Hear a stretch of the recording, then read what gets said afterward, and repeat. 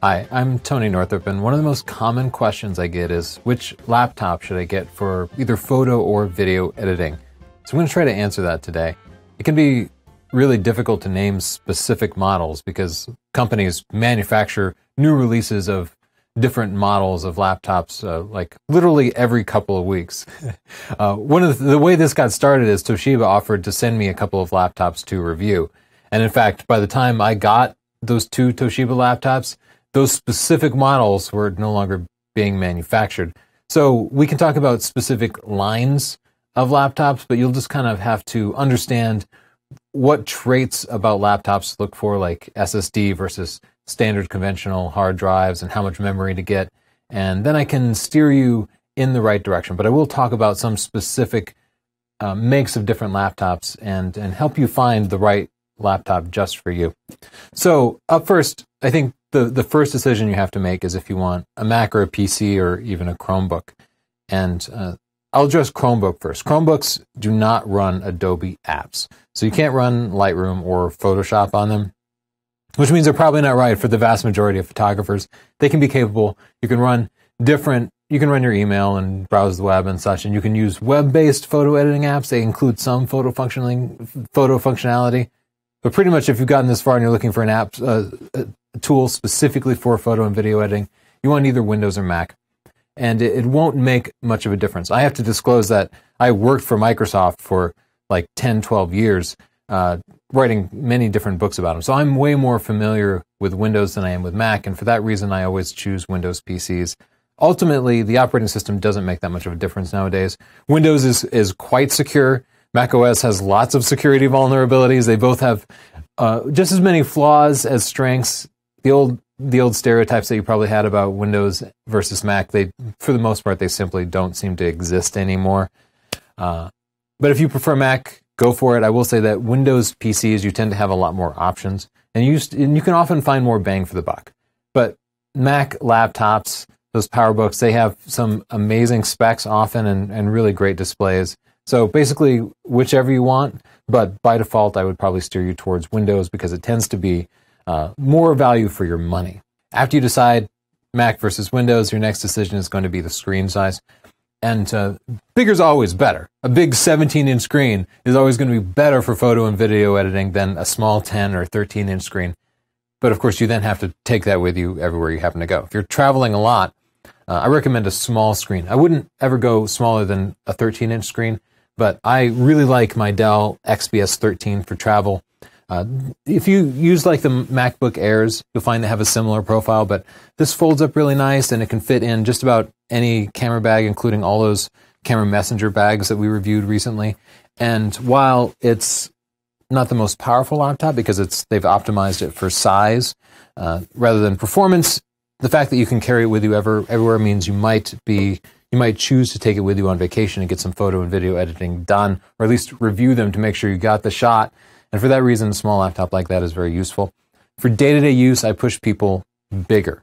14-inch laptops are sort of a compromise, but for day-to-day work, I generally prefer a 15-inch laptop, which is why we actually have 3 15-inch laptops here. As you're working up close, that's about as big as you'd want to get. When you're traveling, these size screens tend to be a problem, even when you're sitting in coach.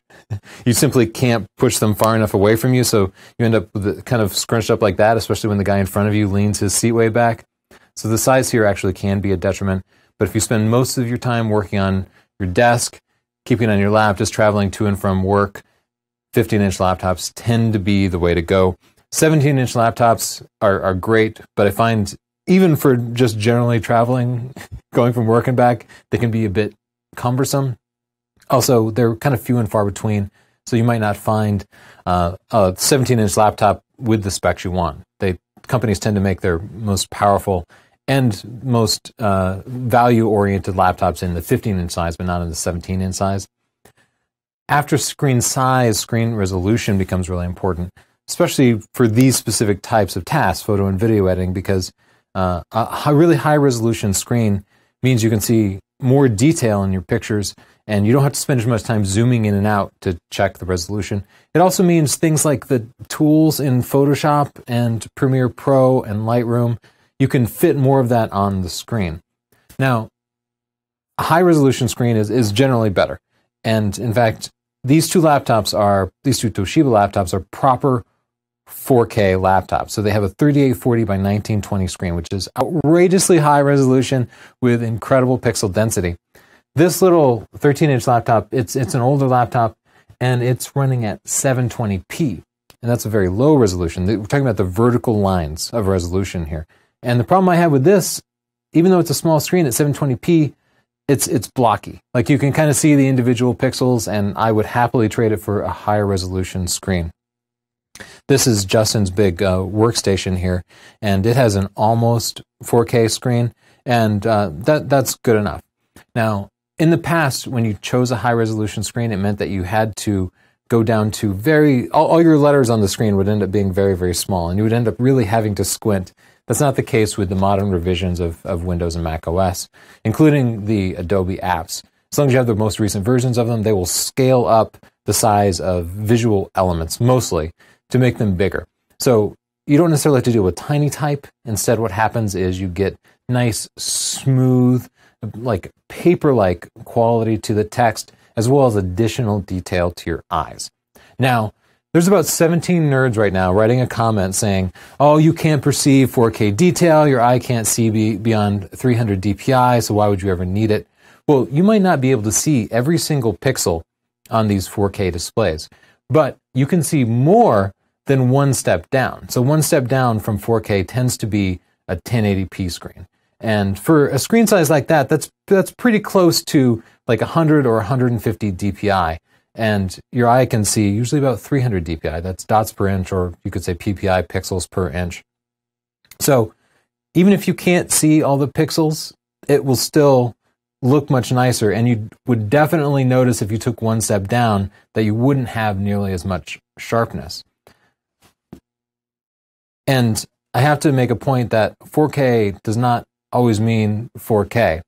This particular laptop here, the Toshiba satellite laptop, it's a great laptop and it has a lot of really nice features, and it has a 4K display.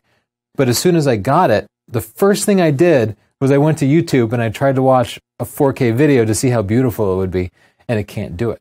What happens is the processor is not fast enough to decode the 4K video information and display it. So it just stutters. So yes, this 4K laptop cannot play 4K video, not across the network, not from the hard drive. So if you are buying a laptop specifically for watching 4K video, you also need to think about the performance of it. Stepping up to this Satellite S model, it's plenty fast enough with its Core i7 processor and discrete graphics to be able to play back full 4K video. So it works much better for that purpose. Anyway, I just want to warn you, you can find 4K laptops that, yes, cannot play 4K video. You just have to check out the reviews and make sure that it is properly spec'd out with a higher end processor. If you ever plan to do any work outside, I know most people stay inside, but if you plan to work outside, you're going to have a hard time looking at the screens on most laptops. Laptop brightness is measured in nits, and most laptops hover around 300, 400 nits, and those are good measurements for indoor visibility. If you want to go outdoors in the sun, you're going to need at least 500 nits, and that will usually mean getting a specialized outdoor laptop. This will vary by laptop, but if you can find a specification for nits, look it up for the specific laptop that you're considering and try to find one with a higher level. Again, usually you end up making some kind of compromises, and high levels of nits will require like massive battery usage, so it might not be a trade-off that you're willing to make. Only if you're working outside. A lot of laptops nowadays have touch screens, and that's not something that's that important to me personally. I am more comfortable working with the touchpad on the bottom or just using a mouse. But a lot of people nowadays grew up on tablets and smartphones, and they will instinctively reach for the screen. Some of these laptops will have it, but it also comes with a cost. Touchscreens almost always cost more and go through more batteries, even when you're not using the touchscreen, just because it always requires some power. So I actually look for 4K laptops that don't have a touchscreen. These Toshibas both have touchscreens, and they work just fine. It's not a deal breaker for me. I'm happy to have a touchscreen, and when I do have it, I will end up using it, especially in a place like an airplane. Just another factor to consider. I also want to talk about laptop versus a more of a hybrid model. Right now we have a lot of models that are traditional clamshell laptops like this, where you can fold it open and use a keyboard. And that's my personal preference. If you're a person who likes tablets, you can get something like the Surface, Microsoft Surface, where the keyboard is essentially a cover for your laptop, and it can behave in a clamshell way, or you can completely remove the cover and have it just behave like a tablet. Again, I don't like tablets, but I know a lot of people do. There's also a variety of laptops like this Toshiba Satellite here, where it will fold back on itself and kind of simulate a tablet. So now I can fold it completely back and still use the touch screen now to, switch between tabs or control whatever it is that I'm watching. So it ends up being kind of a thick tablet, but nonetheless it's functional. And for those times when you are traveling and you want to watch a movie or something, you can just set the keyboard down and fold it back like this. The fact that it can take on different shapes and personalities makes it more usable when you're traveling. And for me, if I were buying a laptop for students or for somebody who travels regularly or who's using their laptop for fun, I would definitely consider one of these kind of hybrid laptops that just might fit your lifestyle a little bit better. The processor in laptops is extremely important, and something to look out for is a lot of laptops will have extremely low-end processors in there. I think because the manufacturers know that a lot of laptop buyers don't know how to select a processor that they need. Now, for the average person who just browses the web, checks their email, reads Reddit or whatever, the processor really won't matter. But if you're doing photo and video editing, the processor can be very, very important. Especially for video editing, there's no such thing as a processor that is faster than you need. You need the fastest processor you can get, and you will still be frustrated with the speed if you're doing video editing, even if you have a desktop, really. So right now, they're making laptops, Windows laptops with i3, i5, or i7 processors. Those are Intel processors, different families. The higher numbers are faster. And if you're doing photo or video editing, I definitely have to steer you towards one of the i7 processors. Beyond that, you have to look at the numbers for the specific processor to determine kind of how fast it's going to be. But here's what I recommend. Go to stp.io/mobile-CPU and look at the benchmarks there. Look up the benchmarks for the specific processor that you're considering in a laptop and how it compares to others. That's the best way to understand the kind of raw processing capability. I do want to mention, though, that laptops are not good at doing long time processing. So a faster processor here will definitely help you flip through Lightroom, picking different pictures. But if what you want to do is do video rendering in Premiere Pro, where the computer needs to just churn for 2 hours, a laptop's never going to be good at that because laptops are designed to conserve power. And they also don't have the ability to dissipate heat as efficiently as a desktop. So what will happen is if they're working hard for a long period of time, the heat will build up, the laptop might not be able to dissipate it, and then it will begin to slow down. So the estimate for your rendering time will start at 30 minutes or 60 minutes, but by the time it's done, it will have been 4 hours. Because 20 minutes in, the laptop will start to get too hot, and it will slow itself down a little bit. And just something to look out for. It's one of the reasons that you might want to choose a desktop over a laptop if you're doing that sort of long-running work. As you're looking at processors, you'll have a choice between processors with more cores and higher megahertz ratings. The megahertz is the measurement of the actual operating speed of the processor, and that's the single most important thing for photo editing.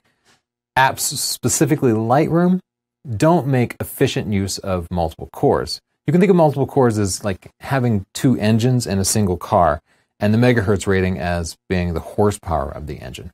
So when you look at the CPU benchmarks that I mentioned, that will be the cumulative power of the multiple engines times all the horsepower that they have. But something like Lightroom will often only use a single engine. So in that case, if it can only take advantage of a single engine, a single core, then you'll get more performance out of a higher megahertz rating.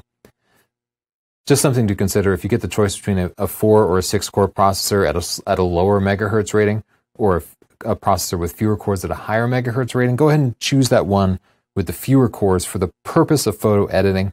If you're doing video editing, I find Premiere Pro in particular makes better use of multiple cores. It will max out all the cores in my computer. So go ahead and pick that one with the higher benchmark, even if it means it also has more cores. Now let's talk about the hard drive, which is an extremely important component in any computer. Most computers nowadays, especially low-end laptops, will come with what might be labeled an HDD, or conventional magnetic hard drive. This is the type of hard drive we've been using in computers for 20 years. It has literally like spinning magnetic platters and a little needle and a head that reads the data off by using magnets, and by today's standards, they're extremely slow. They also have what's called a high latency, which is the time it takes for the computer to find any individual bit of data.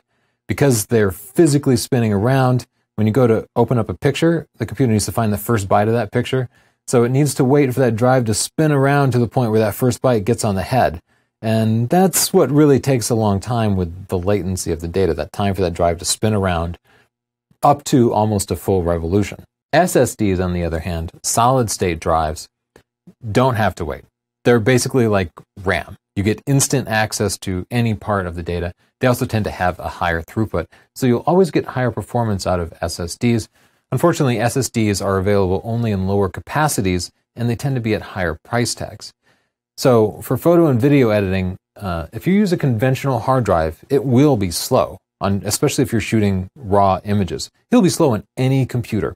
For that reason, I strongly urge you to get a laptop with an SSD inside of it. You'll get much better performance. Even if you have to compromise on some other aspect of it, get an SSD. If you have to choose a computer with a slower processor or less memory, get one with an SSD. Whatever you have to do to get yourself into an SSD. Of course, there's something in between these two, which is a hybrid drive. A hybrid drive is a conventional magnetic hard drive, but it has some portion of the drive set aside to work like an SSD, some smaller capacity of it, like it might be a 2 terabyte or a 2 terabyte drive with like a 64 or 128 gigs of SSD. And that can be a good compromise. But generally, the operating system manages what's on the SSD part of it, what gets that high performance benefit. And usually they're specifically designed around making your computer reboot faster. So it'll be your operating system will be crammed in the SSD part of it. So for that reason, I don't necessarily push people towards those hybrids. They're better than nothing. But generally, I want you to be on a full SSD. Now, some of these laptops, these two laptops, each have a single hard drive. And most laptops will only have a single hard drive. But if you're looking for something to do photo and video editing, you're really going to want to try to find a laptop with multiple hard drives like this Toshiba Satellite S laptop. Toshiba configured this with an SSD for the operating system and applications. I think it's a 256 gig SSD. That's plenty of room for that, plus my Lightroom catalog, plus whatever current video files I'm working on in Premiere. I'll put all the important stuff, the stuff I need immediate access to, on the SSD. The terabyte drive is a regular conventional magnetic drive, and it's slower, but it's bigger. So while my Lightroom catalog is on the SSD, I'll store all of my actual raw files on the conventional magnetic drive. That way, I can get rapid access to the catalog, I can browse through the previews really quickly, but when it comes time to export the photo, Lightroom will go back to the magnetic drive and read directly from there. So when you have two drives like that, you spend a little bit of time shuffling files between them all the time because you'll be filling up your SSD. But for me, it's the only way I could possibly work. So if you're serious about doing photo and video editing, you definitely need one of these drives with one of these computers with two drives. Now, if you get a laptop with only a single drive and it's an SSD, choose the biggest capacity you can, because I guarantee you're never going to have too much space. You will fill up a 256 gig drive very, very quickly. Especially if you're on vacation for a week and you're shooting raw, you can fill it up really fast. And when you run out of room, it's going to be really frustrating, especially if you're using that for your backup. Most of these can be upgraded. So if you buy a laptop and you're not happy with the drive, if you're a little bit competent with computers, you can probably swap out the drive, upgrade your conventional drive to an SSD, and that can breathe new life into an existing laptop. Laptop designs are very proprietary. They're very different from one model to another. So I would Google your specific laptop model and look for hard drive upgrade and see if there's a way to do it. It's not for the faint of heart, especially on a laptop, especially because you need to transfer over all your existing files, but it could be a lot cheaper than replacing your entire laptop. Wireless networking is very important for a laptop because that's how you'll connect most of the time. And especially if you're doing video editing where you might be uploading, a 4 gigabyte file to YouTube, you want network performance to be as fast as possible. Nowadays, you should look for the 802.11ac network standard. As I record this, that's basically the fastest available to consumers. And indeed, it is very fast and it's good enough for, it's probably faster than your average internet connection. So it probably won't be the bottleneck. This will also be really important to you if you're moving files between your laptop and another computer. We do that a lot, move files from our desktops to our laptops. And when you're moving terabytes of data, it can take a long time. And so faster networks are definitely going to benefit from that. It'll also help if you have your wireless access point close to where you're working, because the farther away they are, the slower it gets. Anyway, just look for 802.11ac networking. Anything else is going to be a little bit slower. A lot of laptops nowadays will also have cellular connections available, which means they can get internet access from anywhere. That will cost you a little something extra. You'll have to pay for the cellular card in the laptop. You'll also have to have a service subscription from a wireless provider like Verizon or AT&T or Sprint or somebody. So there'll be a monthly fee. And this can end up costing a whole lot. So you can do that. If that's important to you, if you're traveling all the time, you should get that because connectivity is really important. What I do instead is I've just enabled tethering on my phone. So most Android phones and the iPhones nowadays, for an extra monthly fee, you can tether. And I'll just turn on tethering on my phone, which will make it into a wireless access point that can get into the internet. Then I'll connect my laptop to my phone and get to the internet that way for those times when I need it. Especially when I'm traveling to other countries, it means I can just upgrade my smartphone to the local data plan, and I don't have to worry about separately managing the internet connectivity for the different laptops that I might be using. If you are using a magnetic drive, I just wanted to give this tip. Leave some free disk space. Magnetic disk drives get slower and slower as you fill them up. Even SSDs do to some extent, but magnetic drives will slow to a crawl as you start to fill them up. So you always want to leave as much room as possible free, but at least 15%. If you get below 15%, it's going to be a real pain and it's really, really going to impact performance. So just free up as much space as you can and you'll find your laptop will be a lot faster. Another tip about disk performance is to use the smart previews in Lightroom. This is one of the most recent Lightroom revisions supports this, so you have to be working with Lightroom 6 or Lightroom CC to take advantage of this. But smart previews allow you to continue to view and edit pictures even when the original, perhaps raw file is missing. So if, let's say you have a laptop with a 256 gig drive and that's not enough room, you can store your files on a 2 terabyte external USB 3 drive, some external drive. But if you're traveling and you don't bring your drive with you, if you have smart previews enabled, you'll still be able to see those pictures. You'll be able to edit them. You just won't be able to export a high quality version until you connect the original pictures on the external drive back to your laptop. Anyway, smart previews in Lightroom really help for those of us who are shuffling multiple external drives with all of our pictures on it. I also want to say all hard drives eventually fail. And if that's the only copy of your pictures, then you're going to lose all your pictures, and that sucks a lot. And I get a lot of heartbreaking emails from people saying that their computer got trashed or got stolen at the airport or something and it had all their pictures on it. Offsite backups are the best way to solve this. Use a cloud backup service. And I'm not going to recommend a specific one. Just Google cloud backup service. There are lots of services that provide this. Your laptop will connect to the internet and just send all your files up there so that if there's a fire, if somebody steals your laptop, if you spill coffee on your computer, they won't be completely lost. Having a local backup to an external hard drive is good, but it won't protect your files in the event of a natural disaster or theft or something like that. If you get the chance when you're shopping for laptops, actually try out the Touchpad. So some of learning to use the Touchpad is just training. It's like muscle memory, learning how gentle or rough to be with it to make it work properly. But some touchpads just work better than others, and it varies by laptop. And if you get a laptop with a terrible touchpad, it's terrible. It can make you never want to use the computer again. It can be really frustrating when it's clicking where you don't want to click. Like this XPS 13 here. I like this laptop, but the touchpad is crap. And I've been putting up with it for years. So that's what compels me to say, watch out for those touchpads. I like the touchpads on the Toshibas much better. Another option is just to get an external mouse for it. So I like the Logitech MX mouses. Those work really well. They put a little dongle in one of your USB ports, but it'll connect wirelessly, and they have models that are bigger for your desk or smaller for travel, and they just beat the crap out of the touchpads. This is my favorite. We all have this in the office. There's one of these on all of our desks because it's just fantastic. You can pick one up at sdp.io/mx.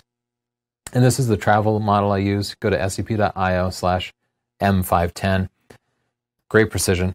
Another factor to look for in laptops is USB 3.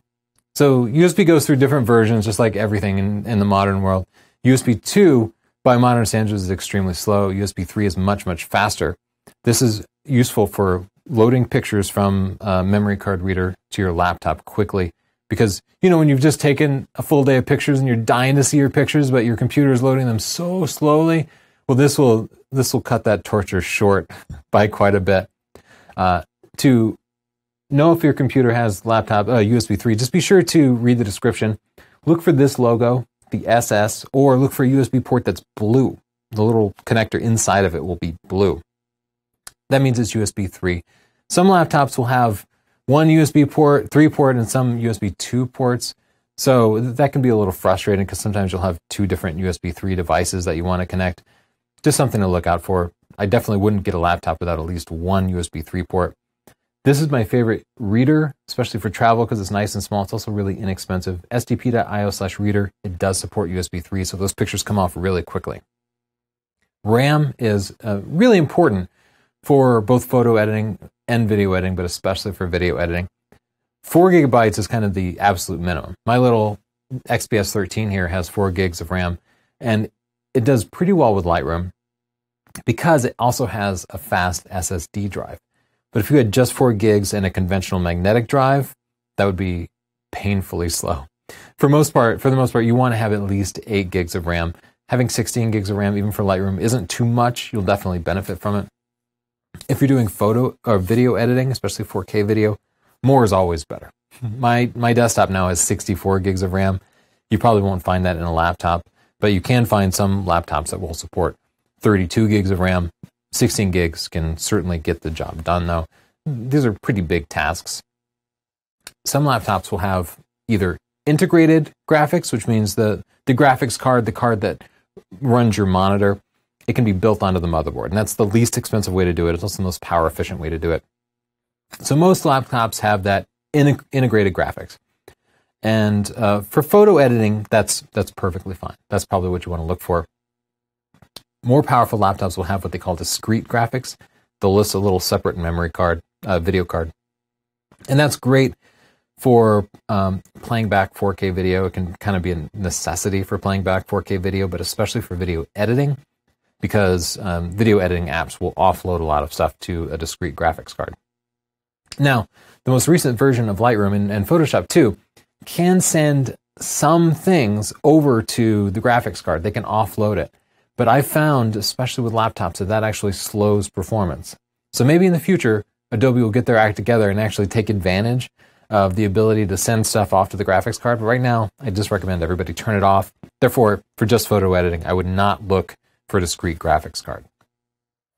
One of the differences between consumer laptops and like professional business laptops is the ability to connect to a docking station. So if you're commuting between home and work and you're always using your laptop in both places, the port for the docking station means you can just pick up your laptop and go, and you can set it back on your desk and instantly get access to your mouse, keyboard, various monitors and such, just like Justin uses at his desk. Consumer laptops will not have a connection for a docking station here. Justin, for example, has docking stations at both home and work, meaning when he gets home, he just connects it in. All his accessories come to life instantly. If you don't have that, then you probably have like 4 different USB things that you're plugging in, like a USB keyboard, and then maybe an external monitor that you're like screwing in or pushing into the HDMI port. It's a convenience to have the docking station, But if you're doing it every day, it's really nice. Another factor to consider is upgradability. Many laptops can be upgraded, but not all of them. Like this Dell XPS 13 here is not designed to be upgraded. I could take it apart and eventually get to the inside guts, and maybe I'd be able to upgrade the drive, but I can't ever add more memory to it. It's fixed. It's like soldered on there. Laptops like Justin's big Dell M4800 here are designed to be upgraded because they're designed for business use, and that means that we've been able to upgrade his memory. Another factor there is it can actually save you money if it's upgradable, because you could buy a laptop with the least expensive memory configuration, buy it with 4 gigs, and then go to Amazon and find cheap memory, or good quality memory, but less expensive than directly from the manufacturer, and upgrade it yourself to 16 or 32 gigs or whatever it is. You can save hundreds of dollars that way.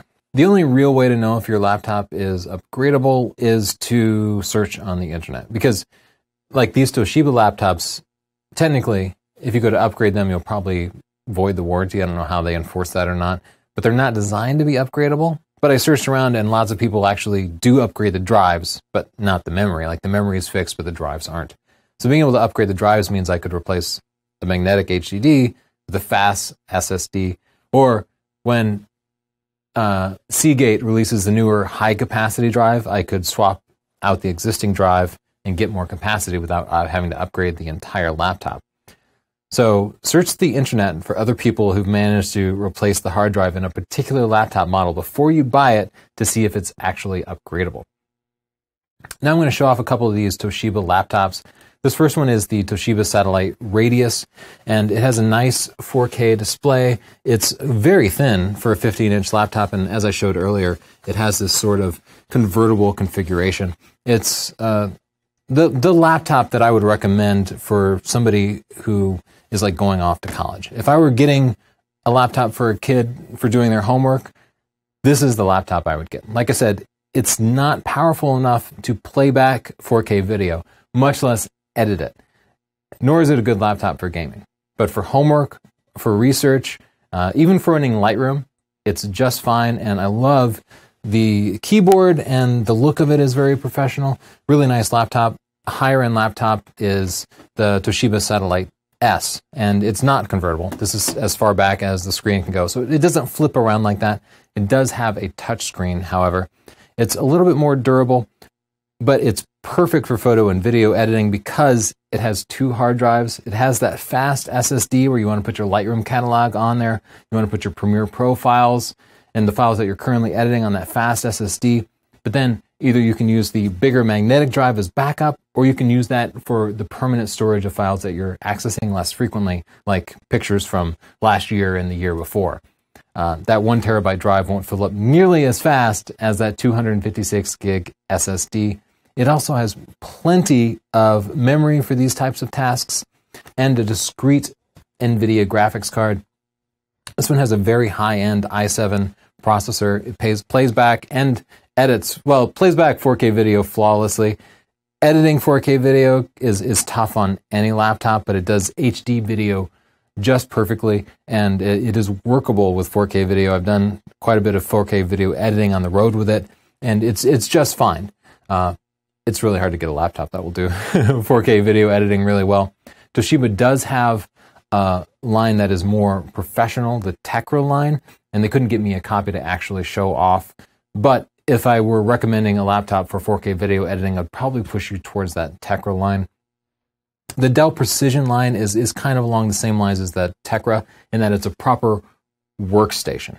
So it has a discrete graphics card. Everything is designed to be upgradable. It's not pretty. Like, look how nice and pretty this Satellite is. It's nice and thin. This Dell is much bigger and chunkier. It's just ugly compared to the Toshiba, but because it's a business laptop, it's designed for function over form. And I don't think any of us mind that at all. It's been a good laptop for us. It's a big clunky thing, but the fact that we've been able to upgrade the drives has added a lot of life to this particular model and allowed us to use it for longer and longer. If you have any questions for me, just add a comment down below. If this was helpful to you at all, if it had some good information, please give me a like. That will just encourage me to go. Share it with your friends, click subscribe for more free videos, and thanks. Talk to you later.